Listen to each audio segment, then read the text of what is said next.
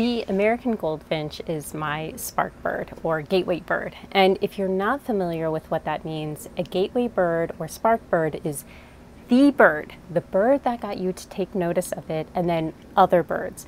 It's the one that got you hooked. When I first saw the American goldfinch, I was at my mom's house and she had a finch feeder out and we were sitting on the back porch, and I saw that vibrant lemon yellow with the black wings, and I couldn't believe that such a striking bird, other than the cardinal, was in North America, and it was a North American wild bird. This episode, though, is all about the American goldfinch and just some of the neat facts about them. The American goldfinch's scientific name, which is Spinus tristis, is really interesting because of the tristis part, which means sad or melancholy. Given their vibrant yellow color and their cheerful song, they seem the opposite of a melancholy bird. But it really comes from their sad-sounding call. Though their song is really cheerful, their actual call sounds a bit like a cry.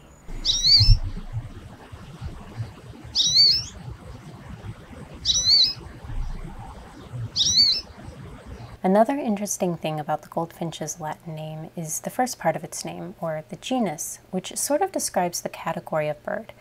It's undergone a few changes.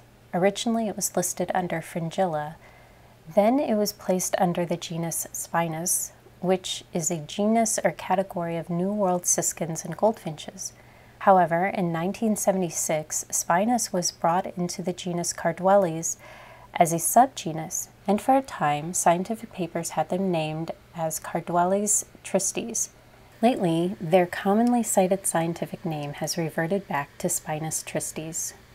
The American goldfinch is usually referred to as the goldfinch for short, but it also has some other names as well, including the eastern goldfinch and the wild canary. There are 3 species of goldfinches in North America: the American goldfinch, the lesser goldfinch, and the Lawrence's goldfinch. And we could kind of throw pine siskins into the mix because they're somewhat related. They both belong to the same genus, but they're not all that yellow.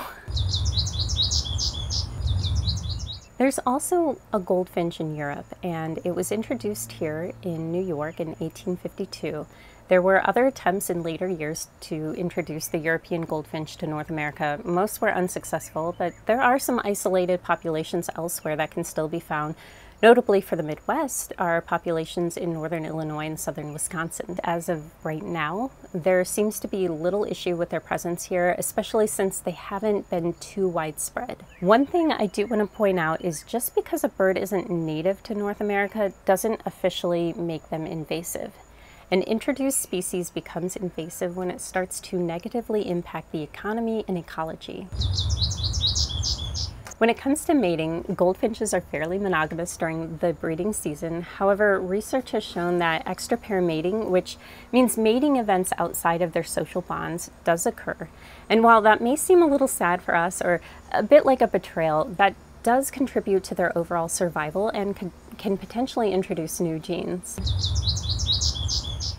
During the spring and summer months, male goldfinches will be in their full breeding plumage, that bold yellow with a black eye mask and black wings. Females, they're yellow, but they're definitely not as bold as the males, which is pretty typical in the bird world. But what happens is during the late summer, you'll start to see goldfinches get patchy. This is the start of the molt. Once the molt starts to happen, I know that the season is shifting and the bird activity is dying down and winter is coming. By late fall and winter, goldfinches start to blend in with other little brown birds. There's still a yellow tint to it, but overall they're pretty drab and brown. One of the things that can help you distinguish them from house finches and house sparrows, however, is that their wings will still be fairly black. That molt and shift to those drab colors can really disguise them during the winter, and since they blend in with a lot of other birds, it's easy to assume that they've migrated south for that reason.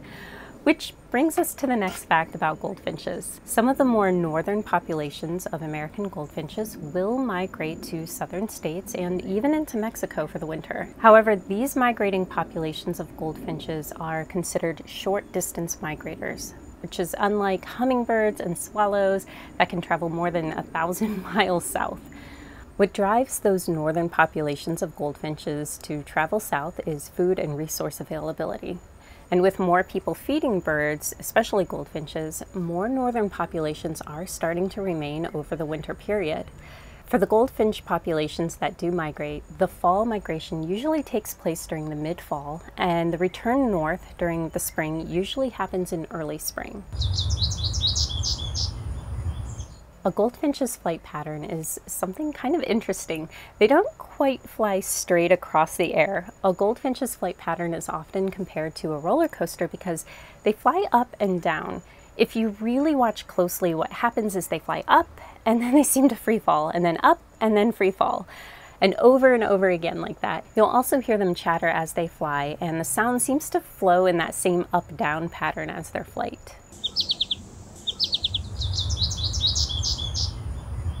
Goldfinches are among birds with a unique feeding skill, which is that they have sometimes been observed hanging upside down on flower heads or tree seeds in order to maneuver and get food. This interesting attribute has inspired some bird feeding manufacturers to create upside-down finch feeders where the perch is above the feeding port in a tube-style finch feeder. One of the purposes of this is to deter house sparrows from hoarding all the food and spreading diseases. However, researchers have done some field testing on different style finch feeders, including upside-down feeders, to determine preference. And while they can eat upside down, they seem to prefer staying right side up. A caveat to this is that field studies can often vary when it comes to the behavior of one population to another within the same species. So if you're feeding goldfinches with an upside-down feeder, you might have some luck and they may really like it. Another unique fact when it comes to goldfinch feeding behavior is that there have been several observations of goldfinches and even some house finches and cardinals perching on hummingbird nectar feeders and trying to get nectar or water from it. I've observed this myself a few times. It's not very common, but it is a pleasant surprise. A caution about this fact, though, is not to let this inspire you to ever put out open cups of sugar water or sugar water in a bird bath or anything like that where birds could drink openly from it. While different birds are attracted to sugar water, it's very dangerous for their feathers. Only use proper nectar feeders when providing sugar water mixes for any bird, and be sure to change out your sugar water regularly so bacteria and fungi don't overgrow and lead to sickness. House finches are a bird commonly known for getting conjunctivitis caused by a Mycoplasma bacterium infection. However, goldfinches are also susceptible, and bird feeders are a common place for this bacterium to spread from one bird to another. If you ever observe a sick goldfinch or house finch or any other bird with an eye infection, take down your feeders immediately and leave them down for 7 to 10 days.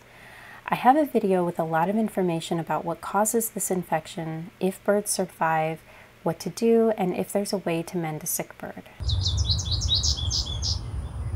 The conservation status of the goldfinch is least concern, which means that this species is pretty abundant and there's no immediate concern for extinction.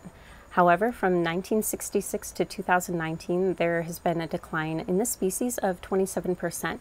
One way for us to help out is not just by feeding them, but planting plants that encourage them and provide nesting sites and keeping fresh, clean water available. These social birds usually frequent open areas and residential areas. Interestingly, they've been observed in cities and urban areas as well, but given how small they are, they're very easy to overlook unless you hear them singing. One of the best places to find them is areas with a lot of composite-type flowers, such as sunflowers, thistles, coneflowers, and rosinweed, to name a very small few. For any of you who have been watching goldfinches, or you've just become introduced to these adorable social birds, now you know quite a bit more about them. And maybe as you watch them more, you'll start to discover other new interesting facts through your own observations.